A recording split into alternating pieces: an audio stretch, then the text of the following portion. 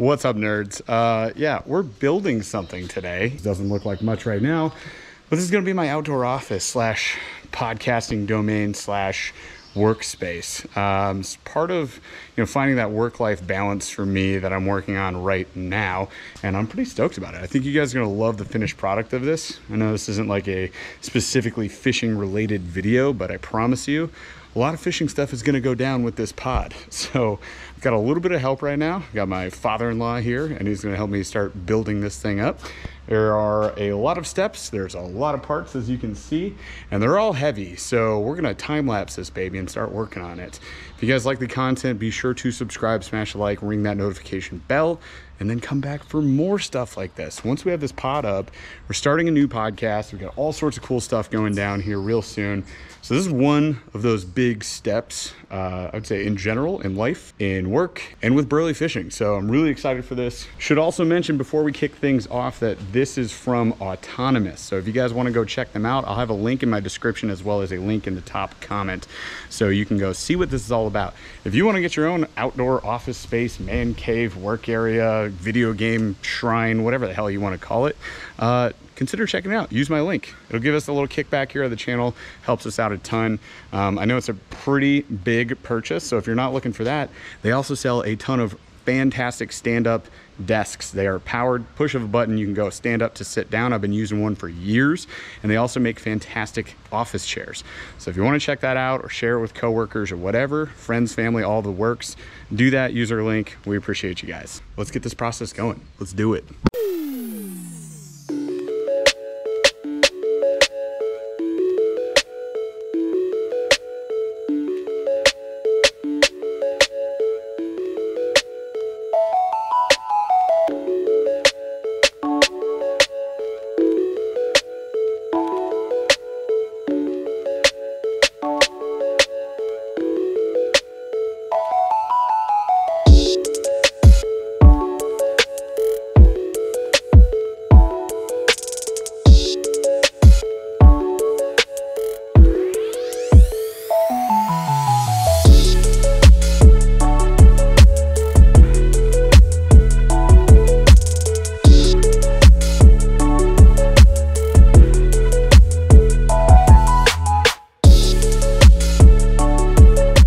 A lot of boxes, but look at this.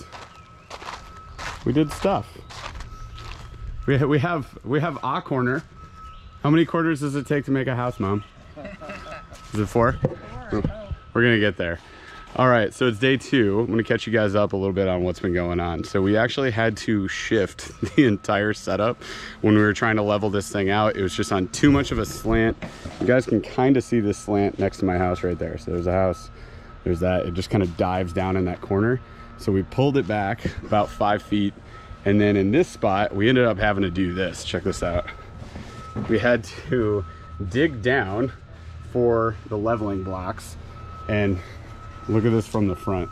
There's that block. That block's fully exposed. And you can really get a good idea of that hill right there. So if you're building on a hill, just kind of what you gotta do. Dig that down, make sure it's level and flat, and then you can adjust these with these cool little bolts here like that. It was a fun experience. It took some engineering, but we figured it out. So today we are trying to, our goal is hopefully by the end of the day to get all these walls up on 3 sides, because this side is actually going to be a sliding door.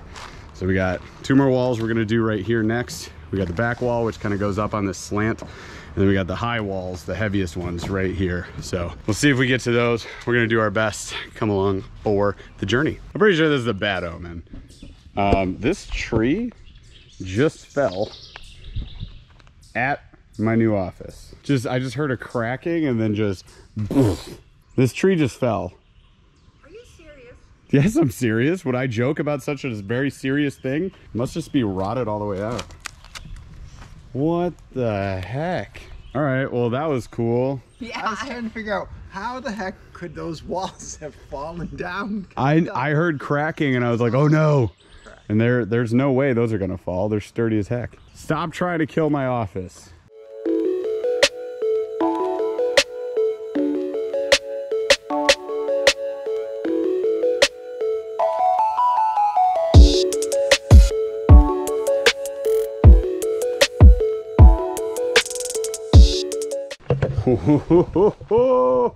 Look at that.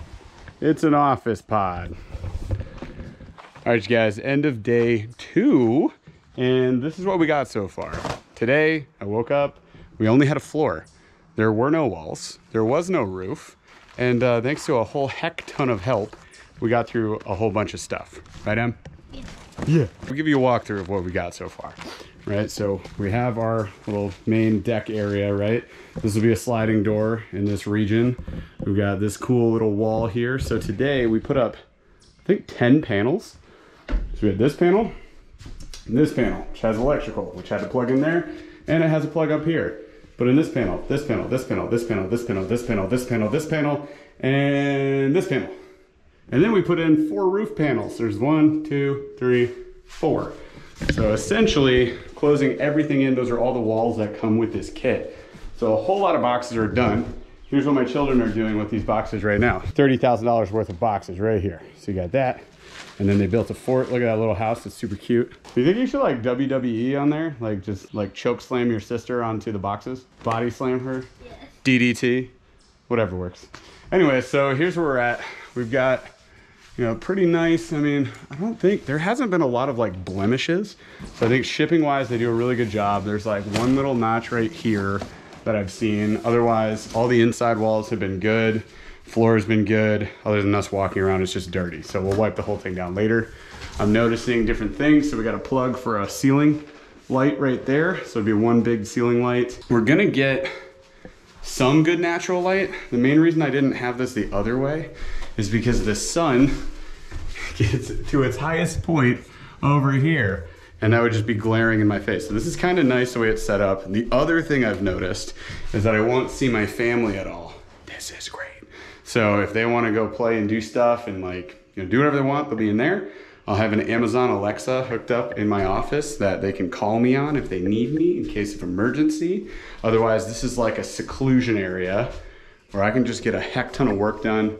And this is my view. Like, look at this. Look out this window. Just woods there. Out here, we're gonna have all that. It only sounds echoey, by the way, because I don't have my sliding door in yet. Once this is all sealed in, this is basically like a sound chamber. It's gonna be really nice. Did you have fun today? I didn't build it. I know. It's been great.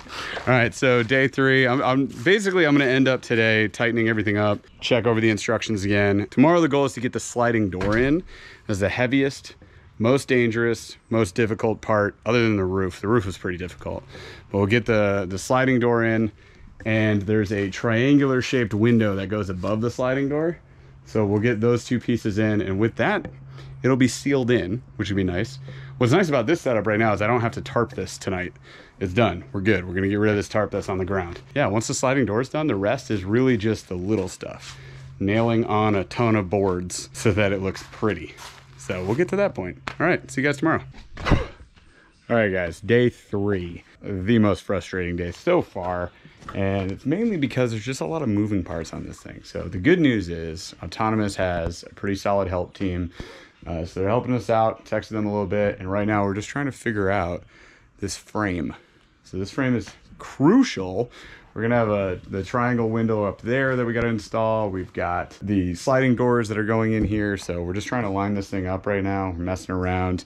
The biggest issue we ran into is there's a little bit of a gap here, but that's okay. We're gonna seal it up. We'll figure this out. Then after that, it's just waterproofing, throwing on all the panels, installing all of the computer equipment, doing everything else. It's not that much, it's fine. We're fine.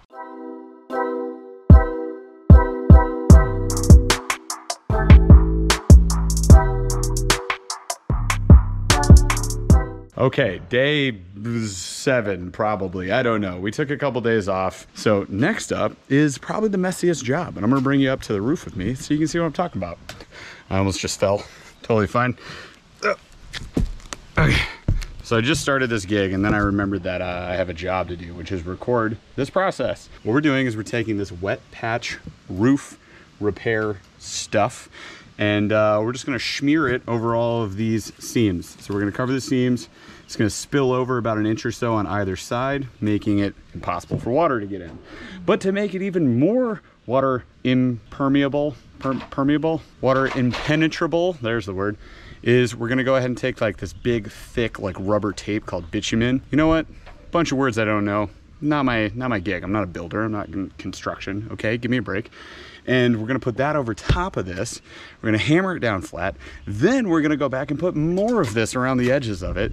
Then we're gonna do building wrap around the outside of this. And then the siding goes on. So a lot of stuff goes into it, which is pretty cool, making it super secure, water impenetrable.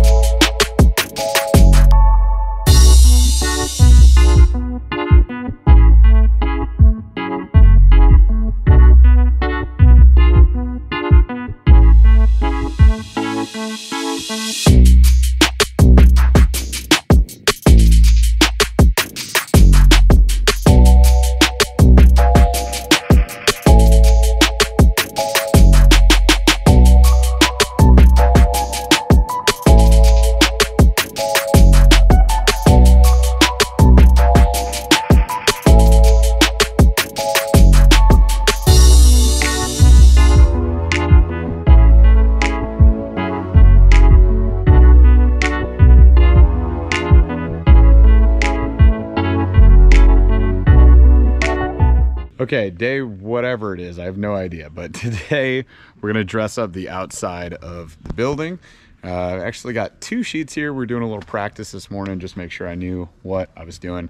So we got 2 more layers to go up on this part of the building here, and then there's 4 sheets that'll go across the roof up there. Once it's wrapped, then we can finally start putting the siding on. So we are getting ever so close to finishing this whole thing up, and then we'll finish throwing the panels back up on here that were originally on. So there's like 2 boards there, I think 2 boards there, and then a bunch on these little lower panels. So this side will be finished with this type of wood. The rest is with these horizontal like composite decking strips, which are like these here, I believe. I don't know, we'll see once we actually unbox this thing.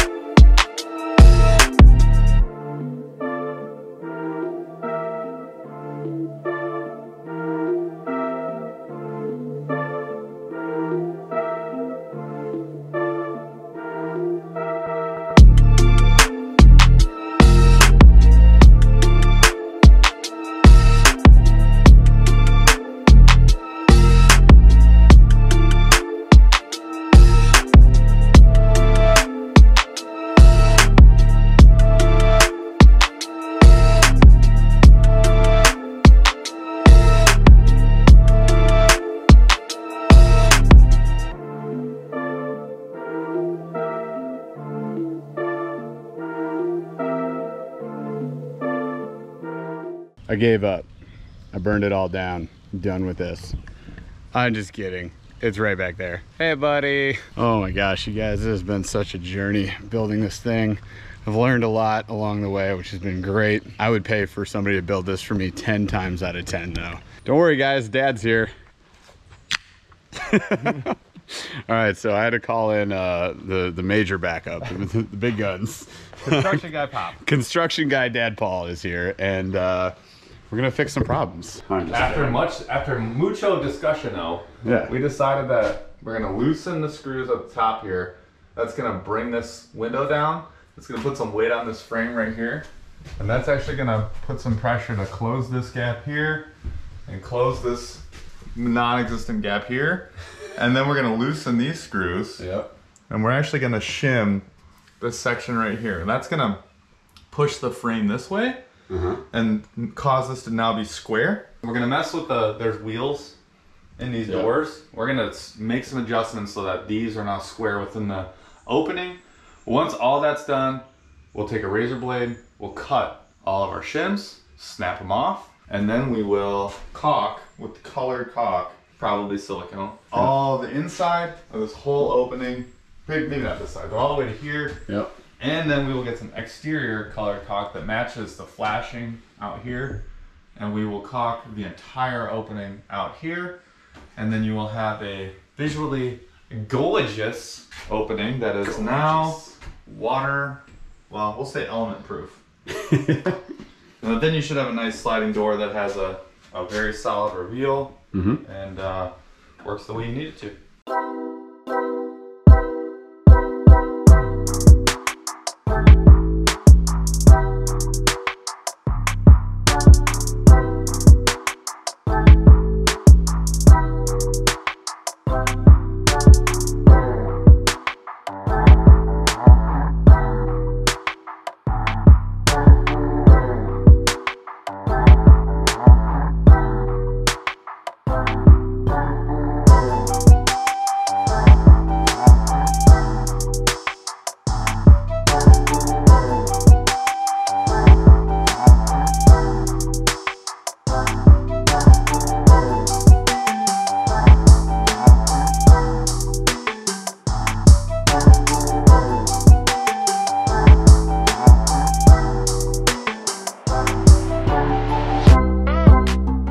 Okay, you guys, so the door is done. I worked really hard on this. Paul stood by and like watched for a while. As you can see from the video. Watch the time warp. Good job, friend. You're doing great. So, but this is the result. Look what we can do. You can open your door. I can go in here now. So we actually ended up, like, check this out. This gap closed up quite a bit. We're gonna seal that. We were able to finally latch this door, so this is locked now. Very ideal when you throw your computer in here, eh? So now, you can shut it, make sure it's all the way in there, and then we can lock that, and now it's locked. Well, look at that. So you can see some beautiful shims. I think I'll leave them.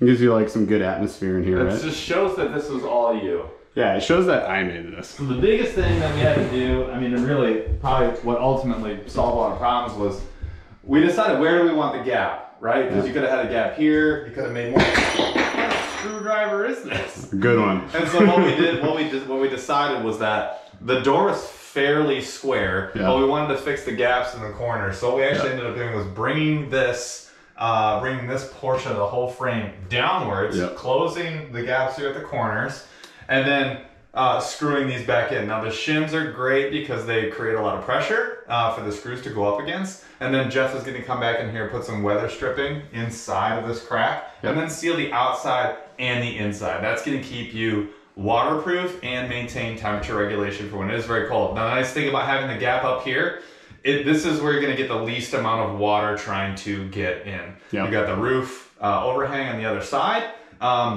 And obviously it's the furthest off the ground. And the reason we did that, again, just to make sure that you get the least amount of water inside. So, and then we brought in the sides, this side, just to make sure that the opening was square. With a square opening, that's where you want to start. That's the foundation of hanging any doors, making sure that the opening is square. And we are with less than 1/8 of an inch of perfectly square all the way around. And then we tightened up all the screws, and then it just came down to door adjustments. So the wheels go up and down there at the bottom. That's gonna tilt your door one way or the other. So this wheel ended up coming up a bit. that made our reveal, which is this opening between the door and your frame. Made sure it's even all the way through. That's how you're able to lock the door and make sure it shuts the way that it should. Crucial. We did the same thing on this side, but just because of the way where it locks right here on this side, because of how the door is there's a tooth that kind of hooks in over here. Yeah. That hole is just a little bit too high.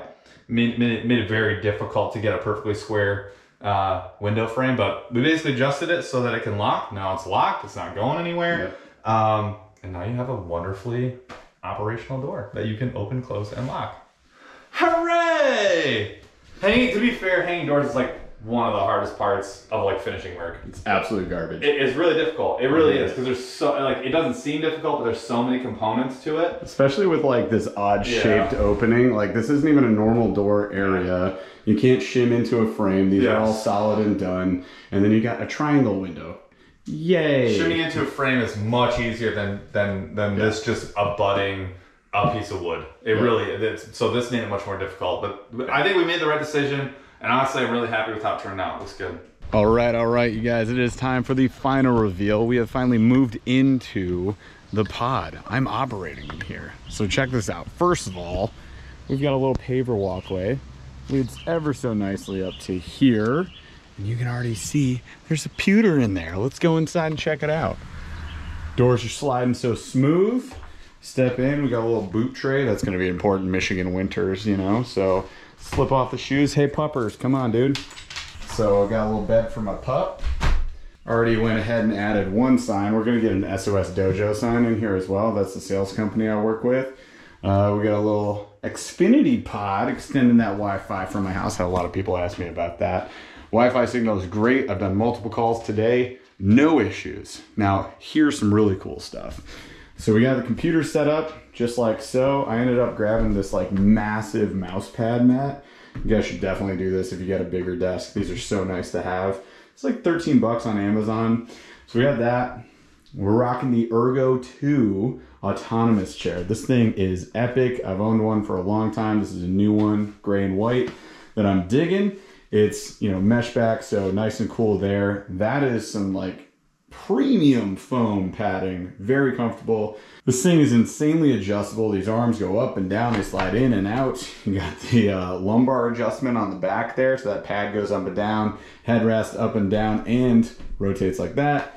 You got like the little arch option, you can raise it up and down, blah, blah, blah. It's got like crazy smooth roller wheels. It's awesome. One of the best office chairs I've ever sat on in my entire life. Guaranteed, you'll love it. Then we got a little roller mat for it and nice little trippy rug that my wife and I picked out. I'm digging it. As far as like the computer setup goes, this actually isn't the final setup. So I've always had my two monitors kind of set up this way.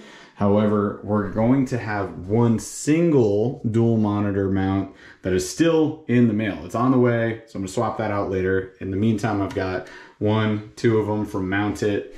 The other one is from Mount It too, and it's pretty rad. I found these on Amazon, really digging this. So this I'm used to from my fishing adventures, this type of like rotational mount. So I picked these up, they're like 13, 16 bucks a piece, something like that. And then I mounted them to the wall. So that cleared off a lot of desk space for me. And speaking of desk, this is the pro model version of the autonomous adjustable standing desk. This thing is epic. This is like the middle size that they offer, not their largest size. The largest size is a little bit too big for this office, so we couldn't go with that. It's got a wider footprint though, so it's actually easier to kind of roll in and out with your office chair. I ended up adding, thanks to the autonomous team, this cable tray in the back too, so I can hide a bunch of my cables back here and keep it clean, which is what I was going for with this whole setup. I got my power strip there, and in order to make it even more clean, went ahead and did this. So I have this little like mountable power setup back here. Again, off Amazon, super cheap. I want to say 25 bucks. You got 4 outlets and 4 USBs on it, which is awesome. And all of this is being powered by this fancy little setup. So fancy. There's just a little outlet back here. And I ended up just hiding the cord in this nice little, again, Amazon purchase here, all the way up to here. So this is where all my power is actually coming from. And this outlet is probably the best outlet I can use for that because it's directly connected to this bad boy right here, all the power supply. So I'm running all power off of that. Now, the crazy thing is this entire pod, including the light, computer, air conditioning unit that I've showed you guys before, is all running off of a single outdoor outlet on my house. So I've been working in here all day. Today was my first full day in the office. It's been awesome. Tested out the key lights in the new setup. They worked great. And they're adjustable, so again, if I go to standing, I can move them up, or if I'm sitting, I can move them down, not a big deal. And yeah, the AC worked great too, so operating all of that off of this little remote has been smooth. I don't know if you've noticed this on my desk, but my wife made me this for Christmas. Check it out. It's a freaking troll foot. It's from Harry Potter movies. I'm a nerd. She's a nerd too, so I love her and she got me that. She's awesome. Almost forgot this too. We got these like gray textured cubes to fill the cube spots in this little shelf that came with the unit. So that's been nice as well. Lots of storage in here for such a small space. All right, so end of the day, the pod is operational, everything is in there, and I'm gonna be working out of this thing full time. It's been a journey. This whole video is probably super long. I tried to, speed up all the building parts, of course. I skipped building this entire inside of it. I figured there was enough building on this whole video already, so we already hit capacity on that. If you're thinking about building an outdoor office, I mean, you can get away with a shed. You're not gonna be super stoked because temperature-wise, you're screwed. If it gets hot, if it gets cold, if it's anything other than mild, you're gonna suffer. If it's in direct sunlight, it's gonna get hot in that shed. So then you go and you insulate it. But then you need power, so you add power. By the time you have a shed or some sort of exterior building that's, just a small footprint, kind of like I have right here with this bad boy, you're gonna be looking at a lot of money anyways. So having something like this that's kind of designed for you, pre-fabbed up, all that stuff, it's an awesome no-brainer type choice. So it's something I would recommend anybody to consider, especially if they work from home full-time. Like if you've got kids like I have during the summer, this is a necessity. You gotta have a space like this where you can get away, you can focus and get your work done so you can be more productive. And by doing that, I'm actually gonna get to spend more time with them, and I'm not gonna be the yelling dad, right? The last person I wanna be is a person that's screaming at them to be quiet because I'm getting frustrated and I'm just trying to write this one email and everybody's talking to me and screaming, blah, blah, blah. You get it if you're a parent.